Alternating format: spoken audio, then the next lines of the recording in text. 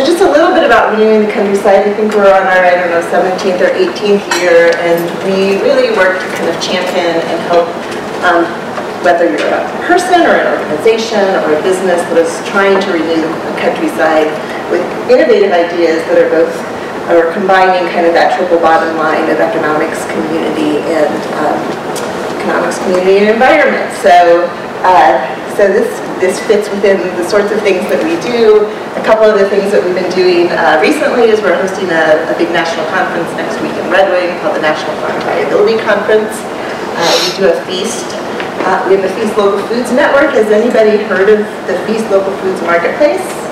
Okay, great. We had a couple people in the room. So we do an event down in Rochester with vendors from Minnesota, food makers from Minnesota, Wisconsin, and Iowa that source from local farmers. Some of them are farmers themselves, others of them with products from local farmers, and do a big festival this year on December 7th. There's also a business-to-business day, training day with buyers on December 6th. We have a Farmland Access Hub that's a partnership of many organizations in Minnesota, Iowa, and Wisconsin, and we're hosting an Upper Midwest Farmland Summit on Monday in Red Wing. We do some farm-to-child care work, both in the Twin Cities and in greater Minnesota. And then in terms of the women programming, we've worked with Lisa for a really long time. And Soil Sisters has recently, how many of you have heard of Soil Sisters? Okay, quite a few of you. Has recently become part of Renewing the Countryside, which we're really excited about. And we've also partnered with the Women Food and Ag Network, helping to put on the Caring for Land circles here in Minnesota, and have done probably, I don't know, probably 20 to 30 of those in the last 6 years. And then we've also done some projects. We did a project where we used, had women partner farmers who, in different parts of Minnesota and Wisconsin, and had them learn about, through a contract with the Farm Service Agency, learn about kind of what programs were with the Farm Service Agency, enough that they could invite other women in their communities in, and then introduce them to people from the Farm Service Agency, because that's an agency that kind of has a history of not traditionally working with women to help open the door. So that's some of the work that we do. And then these are our farm partners. And I think I've been like on maybe three of these farms. So Susan Waftal from Squash Blossom Farm down in southeastern Minnesota, Eva Barr, Dream Acres, also in southeastern Minnesota, Audrey Arner from Moonstone, who was here. Were any of these other women here at the conference? So no, but Audrey's popping around. Yeah, Audrey is here. Marianne from Campo de Bello, Diane Webster from Border Farm Project, Heather Seacrest from Suncrest Gardens, and Stephanie Schneider from Together Farms. So, and these are showcased, and you'll hear about more of them some from Lisa. And then, what you need to know to serve on your farm, as Lisa was saying, a safe place, and we have really a hidden gem in the room. We have Jane Jewett from the Minnesota Institute for Sustainable Agriculture, who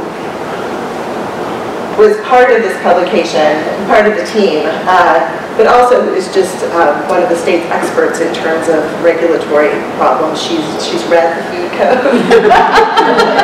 Whenever I have a question, whenever farmers have a question, she's involved in some really interesting efforts and has been kind of moving things forward in Minnesota to make it easier for farmers and food makers to get their answers addressed and to have more clarity across the system in terms of regulations and licenses. So this was the reason that we did this, was to help farmers make good decisions before investing. So everybody loves the idea of having a pizza, well, most people love the idea of, most of the people who like people love the idea of having a pizza farm or something like that on their farm. But it's not as simple as you would like to think. So anyhow, so we realized this, and you know, Lisa has hands-on experience, and so the idea was really to put together something They provided tools to do a business assessment, to get people that before they jumped into something like this to really ask the questions that they needed to know, to share some case studies so people could see different ways that people are doing it, and both what's working for them and what their struggles have been.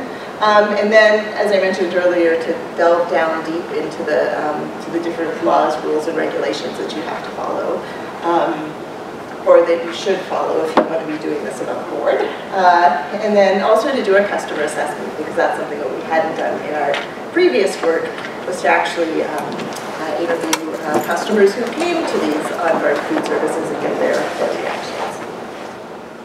So what Jan just outlined there is this toolkit, which is again the free resource. We had version 1 and now we have edition 2 officially via this SARE project. So what we have is, we have version 1, if you'd like a paper take-home copy. We realized quickly that we don't want to make too many paper copies because things keep changing. But the first section is really pretty much the same. This is the assessment part of, is this a good thing for you? How does this fit in your business plan, etc. The Minnesota and Wisconsin, what would you say, Jane, like 88% still there? 99? Yeah, so please take one because we have them printed, but please also sign up on here and we'll send you the link and you can download the new version of Minnesota or Wisconsin. And for folks from other states, yes, you have specific state regulations, but at least a good 75% of this is very similar. It's not like night and day, it's shades of gray between states, but each state can write their own regulations when it comes to food. And then the other new elements, we'll talk about the case studies and the research are all online to download too. So if you want to pass that around, they'll be sure to get you the link so you've got everything fresh. And then we can keep you posted when version 3 comes out eventually too. Thank you. I'm Grace Brogan. I work with Jan at Women's Countryside and we saw many projects. One quick little quiz to just kind of see where you are on this. These are just a sampling of questions that you might want to keep in mind. Am I comfortable making decisions? Can I handle risk and situations where there's no simple yes or no answer? There might be some gray area. We heard about gray area. Do I have a strong network of friends and family that I can rely on for support and help, including someone to watch my children if needed, if there happen to be children involved? You'll be really busy if you'll be hosting people on your own. Can I accept and even embrace failure? It's important to keep trying new ideas, learning and adapting. Some may prove more fruitful than others, so this is a way to explore all the different ways that this could be. It's the multiple eggs in the basket, seeing which one works for you. And I don't take someone's no as the ultimate answer and always ask a lot of questions.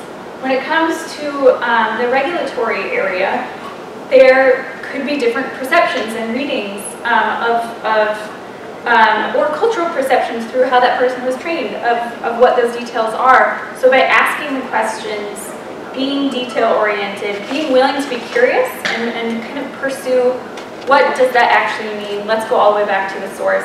Let's ask some of our colleagues, like Jane, who can help us navigate these different interpretations to get down to the bottom of it. Being curious and willing to ask those questions can be really helpful.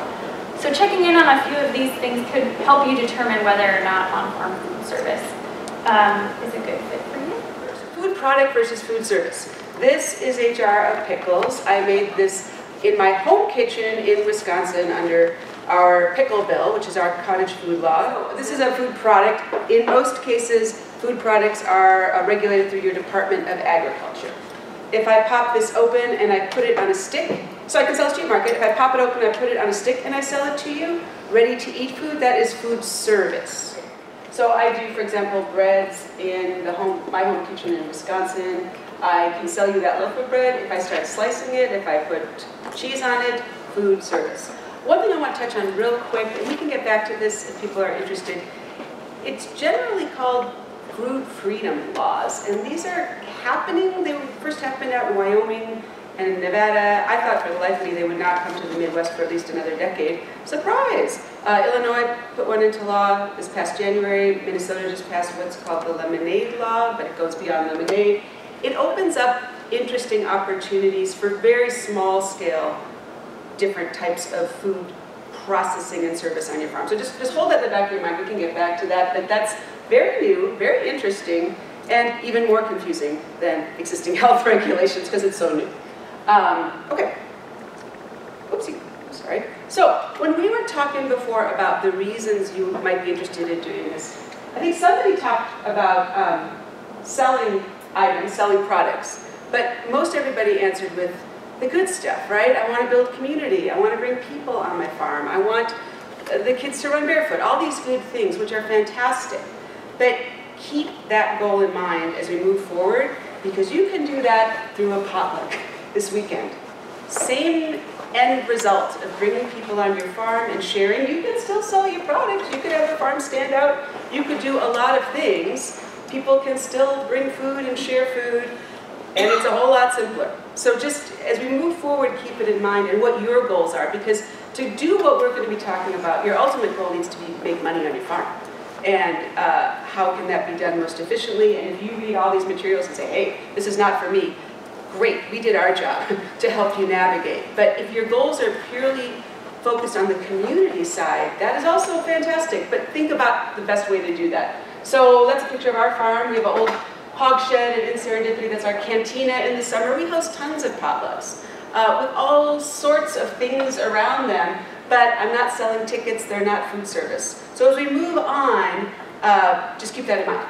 Now, that said, just about every state now, including the Midwest here, has a potluck law on the books, which we could debate if that's necessary, but in Wisconsin, the health department started showing up at church funerals and sticking thermometers in grandma's meatballs, and she got pissed. So there is legislation that basically says if you legally gather voluntarily and exchange food and no money is exchanged, it's okay. The health department doesn't have to be involved. But there aren't even specific things within that that'd be worth looking up in your state's regs. But, okay, so potluck's good. Then here, and there's the printed version of this in the manual, is kind of a flow chart on if you need a license. And you can kind of take yourself through, but as you can see in big red, yes, for just about anything else other than a potluck and bringing a dish to pass, and that's it, you will need a license of some sort. So what I'm going to do is a couple quick ideas to start you thinking on the easy on-ramp before we talk about building a commercial kitchen. So partnerships, and that's exactly what you were wonderfully doing on your farm, of partnering with other entities that have the licensing, that have the commercial kitchen. So this could be with a restaurant or event planner, a chef, who is basically preparing the food off-site at the commercial kitchen, whether it's theirs, whether they rent that, it really doesn't matter to you because they're doing it all legitimately. It's a low time commitment, no investment on your end, and it's a good testing opportunity to see even if you like this. And that's huge, and we write about that a lot in the toolkit to get folks thinking, you know, just because you love having your family reunion every summer and there's people around and you're feeding them, does that translate to 100, 200 people showing up every Friday night for pizza? No, she says no. But it's something to think about, and this is an easy way to do this. So Dinner on the Farm, Monica Walsh's operation, is Minnesota-based, and that's exactly what she does with the event planning side. So she works with farms. She does all the coordinating with local chefs, coordinating the local food, anything and everything that you would need to do, she does. So we had hosted one on our farm, there's Monica, me, my husband John, for our Soul Sisters weekend a couple years ago. And her thing is, you know, I do these on farms, and a farmer could be working in the field, take a shower at 2 o'clock, and have a beer and enjoy their event at 3, 4, which is true. And there's a small, like, usually a token payment just for some rentals or things on the farm, but it's not a money-making effort. But that said, if you want to give something, an opportunity for your customers, or there's something else, or you've got a need in your community, it definitely is a way to do that, a way to get people on the farm and eating. So yeah, that's that. There's increasingly chefs and restaurants that are more familiar with how to do these, or the whole idea of a food truck too. The bottom line is that you're not preparing the food. So a second way is for you to utilize a local commercial kitchen. So basically you are licensed as a caterer or whatever else would be needed to do that, and you are renting the appropriate kitchen. An appropriate kitchen is really important here because commercial kitchens are not one-size-fits-all in a really quick nutshell. They vary based on what they are licensed to do. So sometimes, increasingly, church kitchens are licensed to do more food items. but not necessarily. So it's something to definitely ask. But that said, one of our farm partners, the Bellazzinis, Marianne and Mark at Campo de Bella in Mount Horeb, they have, okay, not have, they had a CSA, and I'll get back to that. They had a CSA, a vegetable CSA, had moved to kind of south of Madison, but they loved the hosting idea, they're Italian, they wanted to do more of this, what could we do? So they smartly rented out, in this case, their parish kitchen, and did these off-site farm-to-table dinners with their CSA base. Again, no investment. Now here they retained their earnings. They went through some more licensing, but they could charge for it, and they were making the money coming in versus working with the event planner. And it's bottom line a good testing opportunity because they are not going into debt over it. Now, there are people like the Bellazzinis who said, hey, we love this. This is great. This is our calling. So flash forward 5 years, they built it's basically, as we called it in this project, this is the Cadillac of on-farm kitchens. This is basically a restaurant on their farm. They call it a cafe. Campo de Bella, they have a full kitchen, they do small plates, they do a lot of catered events, and I mentioned they're Italian, let's have a winery there too, so they do some small batch brewing. They are figuring out as they go, and one thing I wanted to just give a plug for the Bellazzinis and all of the farm partners in this SARE project, and just in SARE in general, is that collaborative spirit of farms. I mean, this doesn't make any business sense, right? Why would you invite people who are basically going to start the same thing you did and learned the hard way, and share all that you learned and give tips and advice on doing it differently? Because that's what we do, right? And we all realize that the more of these operations, I mean, the Bellazzinis' goal is to have southern Wisconsin like the Napa of farm-to-table agritourism restaurants. I'm like, yeah. So, but this costs $200 grand. It's their baby. They're going to do this for the rest of their lives to just pay that off at minimum, you know? So it's a big leap. But it was a very smart way to do it. And all the farms I'm talking about here are full case studies in the manual that you can read. Except for Dorothy's Range, but I wanted to just mention this. April Pruja is a local farmer by me who was actually a speaker at one of our field days. Same kind of process though. She's at the conference, she did the meat intensive. She's all about hogs, heritage hogs, and getting more people eating real pork, etc. But she was finding that people didn't really know what real pork tasted like, and this need to do more of the on-farm food service. So in her case, she got a catering license. She rents out the small local cafe in her small town in the evenings, and has done some catered events like this. She has a large barn, but again, fully licensed, etc. Now, one thing that often happens, because this is such a new, still relatively new and hot idea, is you start putting your feelers out there and things go in ways that you might not have predicted. So April's in my local group, and we have, as mentioned, this Soul Sisters weekend in August, and this was 3 years ago when she was literally going to do her first event. Like, I had talked to her a year before, saying, hey, we really need a farm-to-table event around this weekend. You were talking about getting your catering license. What do you think about doing it a year from now? And it was November, you know, she said, oh yeah, that sounds good. That sounds like a good goal. So everything got crazy into July and August, getting ready for this event. I don't know, she's probably cursing my name somewhere in there, but then she really cursed my name 48 hours before her first event when I got this call saying, oh yeah, Modern Farmer's coming, and they want to shoot your event. Like literally, the whole thing. And she did it brilliantly and with grace and gin, I believe, but afterwards. But these things happen, so you just gotta be prepared for the unexpected. And I want to give a plug, in this, I do a lot of just food and farm writing. This month's October issue of Hobby Farms has a feature on April where she talks about these things too from a business perspective. So she calls the shots. She does the events when she wants to do them, and just a handful a year and some little private events. Okay, so moving on to on-farm meals. So these are the regular meals that would require a commercial kitchen on site, period. Hold that thought, because I want to quickly talk about the pizza farms, because that just is what is the thing, right? And there are reasons people do pizza farms, as we just talked about, because I don't want to use the word easier, because that would send us down the wrong path, but it is more specific a food item, and you're not changing your menu, and that's what is huge. So, and it's interesting, when we started this project, there was an article, it was probably about 5 years ago now, in USA Today about this hot trend of pizza farms in the Midwest. And at the time there were 5, 3 in Minnesota, 2 in Wisconsin. Now I lost count. I mean, there's well over 15 to 20, but hold that thought. We'll talk about it at the end of some of the case study stories.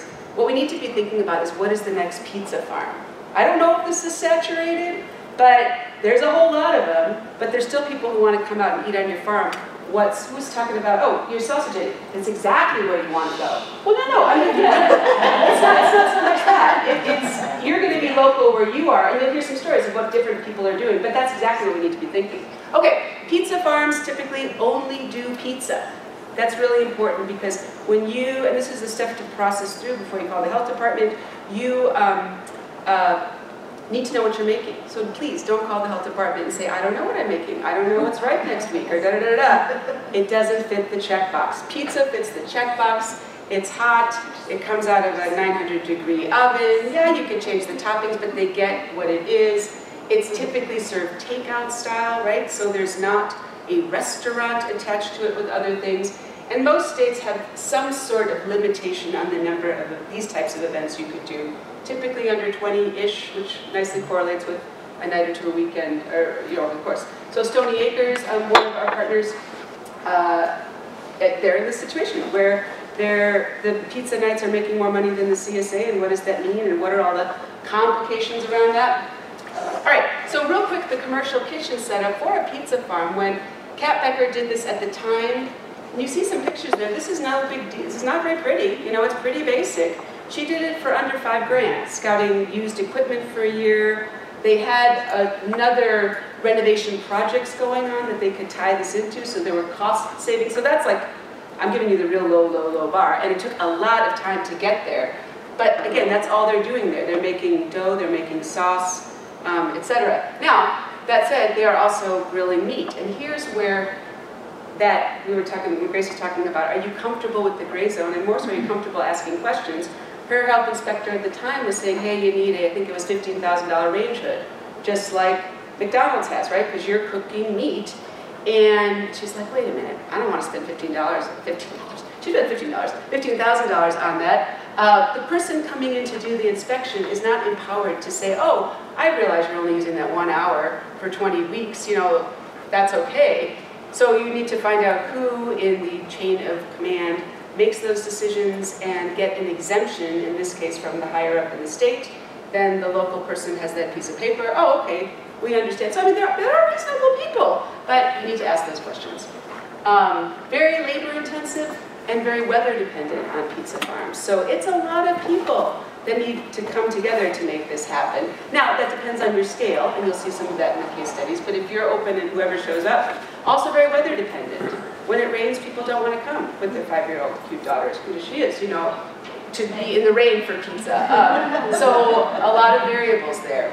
Okay, so research conducted over this last year about what's happening with on-farm food service. So we could get a sense of what is the customer experience like? What is working? What do people want? A little bit of market analysis out there. As far as we know, this is the first time such data has been collected. So it's a first step. Hopefully we can keep collecting more as this continues to grow. And a shout out to Elena Carroll with UW Stout, a graduate student who helped us with this research project, which was at 7 farms surveyed throughout the summer of 2018, reaching 151 participants. So 151 visitors to these 7 farms, trying to get a sense of what their experience was like, what they were looking for upon visiting the farm, what their experience was at the farm. So a couple of highlights for you. We like this number right up here. 100% of customers enjoyed their overall experience. People are excited to be out there and they're having a great time. It's not that often that you get 100% customer satisfaction. So there's a desire and there's a need and there's a market opportunity there. We had 68% of folks heard about the events word of mouth. So keeping that in mind, who's having these conversations in the community, who's asking who. Paid advertising was 18%, social media 16%. How are you communicating with your existing markets? how would you like to spread that word? And keep in mind that word of mouth in your community for those who might be visiting is a big one. Who are the customers? 50% of the customers in this research were families with children. 25% were groups of friends. Groups of friends and families constituted really two big groups of people who were coming out. Someone who's looking for family-friendly activities or something to do on an evening with their group of friends.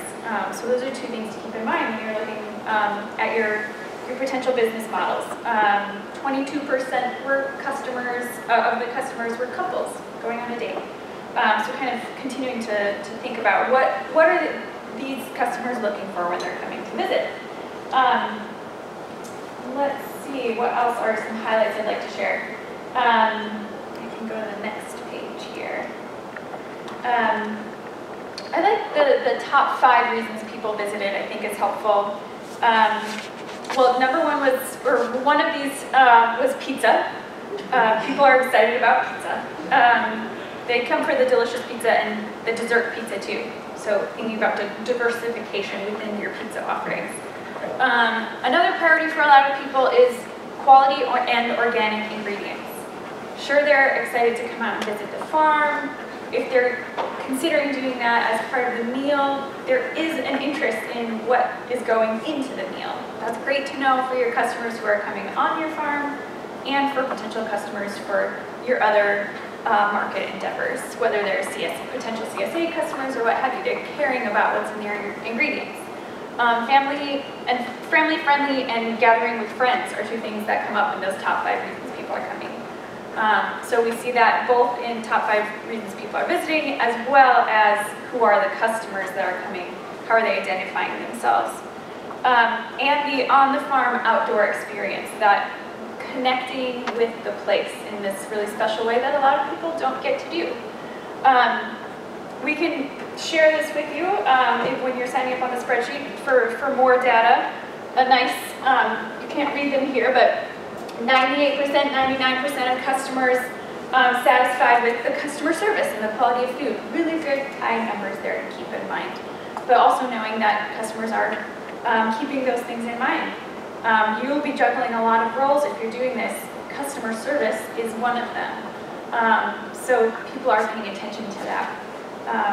Is a number of the things that we learned through this research project. Again, we can share more there, but really interesting information to just kind of help guide you when you're thinking about what the market wants and what's happening right now. So one thing too, when Grace is talking about the research of folks and the family experience, is families are coming though wanting a farm experience, and how do you do that when all of your staff is making pizzas? And it's been a real challenge for a lot of the farms, and some have done things through signage, like self-guided tours. They want to have the whole thing and take a selfie with the goats. And how can you facilitate that? Or is it worth having another staff to help with that, etc.? It's kind of hard to decide. Yeah. All right, a couple of the farm partners stories. So Dream Acres, Ava Barr. I want to stick this on here because the women involved with these businesses are just amazing creative women who have these multiple layers of lives and talents and things. And for them, and perhaps yourself, it culminates in this business. So Ava is like an amazing actress on her own right. She founded Looking Glass Theater in Chicago. She's bouncing back and forth, but as you see on the left, she also has this farming side to her. And not just farming, but lives off-grid. So their place, her husband Todd, Dream Acres, very different than a lot of the other pizza farms in that, yeah, it's off-grid. They're the first licensed commercial kitchen that doesn't plug into the outlet wall. Try explaining that to the health department. And kudos to them, and kudos to all of these farms who have done this already, because each and every one of them has had their set of challenges and has really pioneered it for things to come. Because this one in particular, it's like, what do you mean you're shutting your entire refrigerator down? Well, we don't need it until next Friday. And those things take time, they take patience, they take explanation, but kudos to them. So theirs is much smaller. They cap at about 80 pizzas a night. They are vegetarian. They're vegetarian themselves. They have vegetarian pizzas. They have some kind of vegetarian sausage, but Ava's first to say, I probably lose people who want the sausage on their pizza, but this is who we are, and this is what we do. So it's very much value-driven, And as you saw with her theatrical background, she also has a nonprofit on the farm for rural arts. So there's a lot of that just creative vibe going on there. Her son delivers the pizzas on stilts, you know, that sort of thing. And that's what they do. And they keep it to a scale that's manageable. And I wanted to start off with this because it's important to think about. Because just because people want to come to your farm doesn't mean you have to take everybody. Or things have to grow to such a scale, what would make sense for you. And they also, part of the reason they did this, and it's interesting when you hear the stories, is there might be multiple things that prompt you to get commercial in the kitchen capacity. They also had through the nonprofit, a summer camp, and even though it is a nonprofit, increasingly camps are getting commercial kitchens too, so it all made sense to kind of do it at once. So another person who is an artist and also always wanted to live on a farm, a diversified farm, and so I just don't know what she did prior to farming, but I know that her husband, who works in the architecture world, this was just always a dream, and so finally they just decided that at 50 to jump off and do this. So they bought a farm in Orinoco, which is lovely. She's got all sorts, she's got geese and ducks and chickens and a couple of Highland cattle. But she too wanted to do food service on the farm. So they were selling at farmers market, and then they started doing some research into what it would take to actually do this legally, and realized it was going to take a lot. So they actually ended up doing a Kickstarter and raised $25,000 to build the commercial kitchen on their farm and put in the pizza oven. And so they've been doing dinners, and I don't remember how many. They do pizza. They just do pizza. And they also do bread. They take to the farmers market, and they sell at other places too. And then they do a ton of events. Her husband is also a musician, so they have music on the farm with their pizza. And I think she says that she did 1 or 2 weddings a year. The weddings are, yeah, that's a whole other beast. But also, I remember when we did the field day out there, I remember her husband, Roger, almost kind of choked up, because I think part of what made their business model possible was that his mom passed away within this process and left them some funding, and that was some, they had an inheritance that they were able to basically put into the farm to do this. So it can be a really expensive endeavor, and so I think there's so much excitement about doing this, but there's also like the business reality of doing it, and you really have to figure out, it's the old, like, how do you make $1 million farming? You start with $2 million. So it can be done, but you really have to, be business savvy and don't go into it, thinking, that everybody's going to come, that there is a lot to do around it.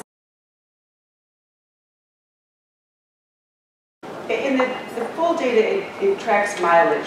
It's generally about an hour. Okay. People drive about an hour. So several of the ones, like Dreammakers in Wyckoff, is drivable-ish from the cities, Rochester area. However, some of them, like Suncrest Gardens, in kind of central, middle of nowhere, Wisconsin, is central, middle of nowhere, Wisconsin. So yeah, that general metro area is a good draw if you've got it. An interesting one, Borner Farm Project, is in Hudson, so right over the border. It was originally a farm and has a lot of land, almost like a park in the middle of town. And the folks running it, who are involved with our case study, I mean, wonderful people, very committed to community and all of that, have been haggling all summer long with their city, because now it's growing too big and it's in the city. So they're getting the people, but then the city didn't want the people, so it's a constant kind of thing. So the food code, the federal food code is written by the Food and Drug Administration, and it comes out of the Pure Food and Drug Act, like back in the 1930s. And states adopt it and can add to it, but they can't take away from it. So in Minnesota, the food code is part of Minnesota rules. There are statutes, which are laws passed by the legislature, and then there are rules, which are interpretations of statute.